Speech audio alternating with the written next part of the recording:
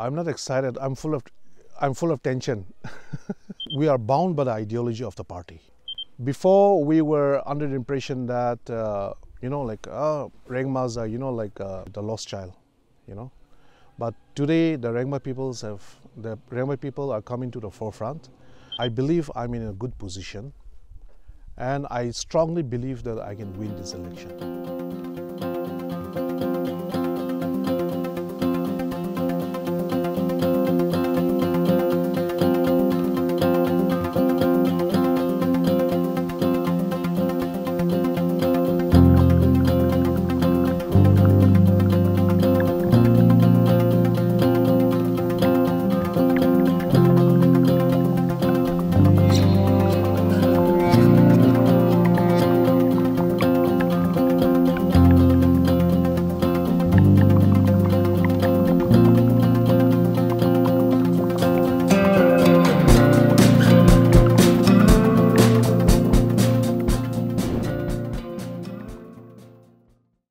I guess there's not much of a difference, because whether as an anti-corruption crusader or whether as a budding politician, the goal is the same, to serve the people.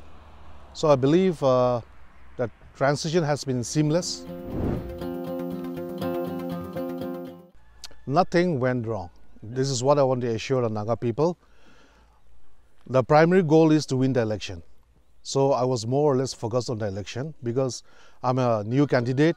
RPP is contesting the first time. Whatever needs to be done had already been done by the party in the past one and a half years.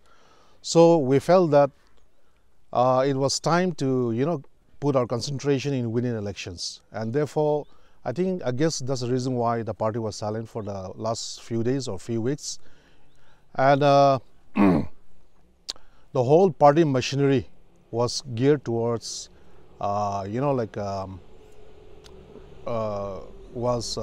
should put it in this way, was more or less focused on Tsimini district or Tsimini constituency. So I want to assure the Naga people, there was nothing wrong with the party. So if there are any speculations, please don't be convicted by such speculations. Yeah. Absolutely.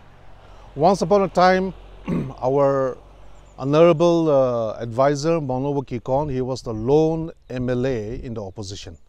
Once upon a time. That was, I guess, in 2016-17, during those years when there was the so-called oppositionless government. So Mojo was the only opposition MLA. But he made a lot of noise in the assembly, and then Naga people realized that, yes, one man can make a difference. As to the question whether, as to why we could put up only one candidate, I mean, the answer is very simple. I guess we did our part. We made repeated appeals in the past 1.5 years to the Naga people to, identify good leaders so that we can give them RPP tickets so as to, enter the assembly. But I'm sorry to say, nobody approached us, so we cannot do anything. See, we have been fighting against corruption, and then before elections, we made it very clear to the Naga people that we will not be having any pre-poll alliance with any political parties. So as you are aware, BJP has a B team, NDP has a B team, and RPP is a standalone party. In the beginning, there were lots of accusations against the RPP that we are the B team of somebody or some other party.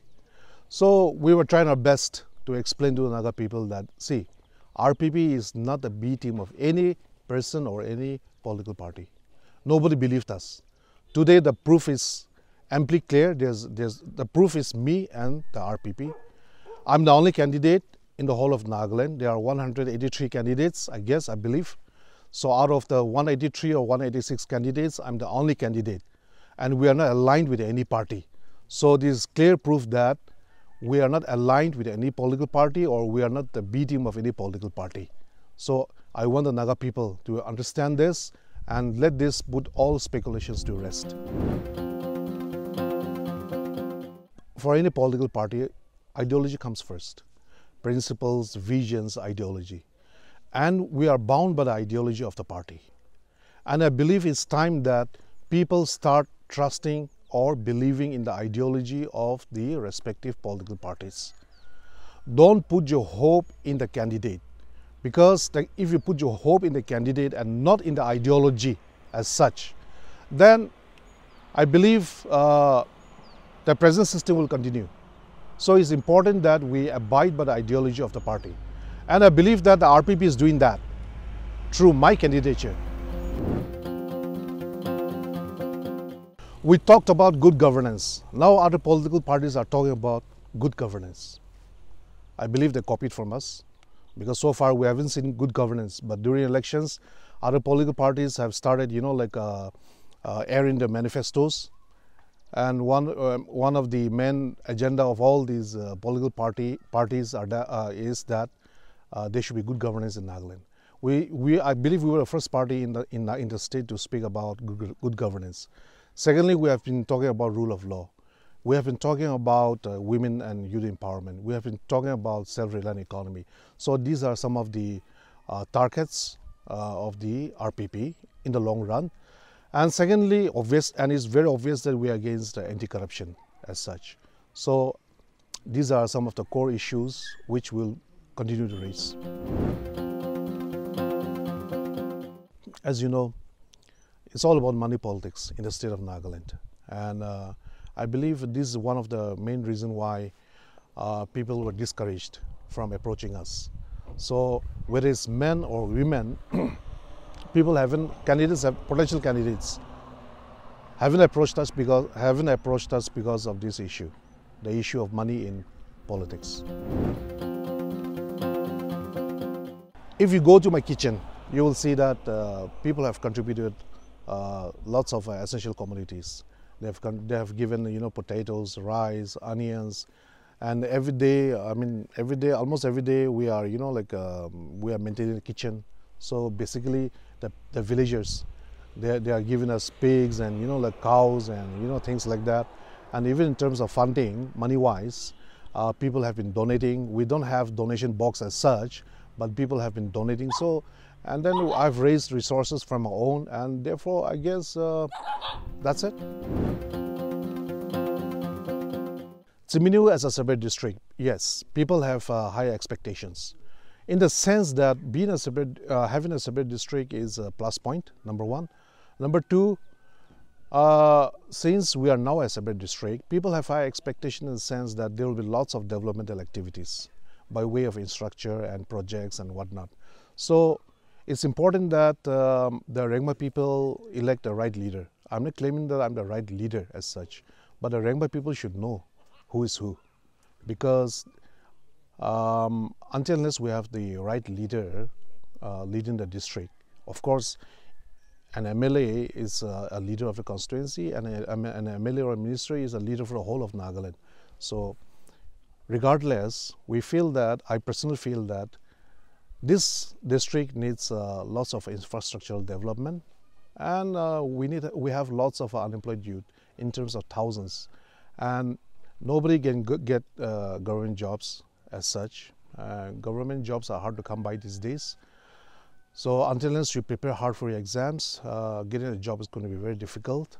Nevertheless, I believe the Rengmas now they have a different level of understanding.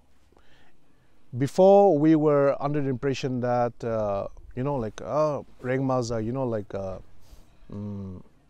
how do you put it, the lost child, But today the Rengma people are coming to the forefront, and they have this confidence now that yes, we can do it. The Rengmas can do it. Even if I'm not voted the power, even if I lose, the party will always remain the same, because the ideology will always be there. So as I've stated before, it is not about me, it's about the ideology. And the RPP is bound by its own ideology. And as far as the party exists, and the party will continue to exist, even if I lose, there's still hope for the Naga people. Don't forget to like, share, and subscribe to EastMojo. For any queries, put them down in the comments section below and press on the bell icon for notifications.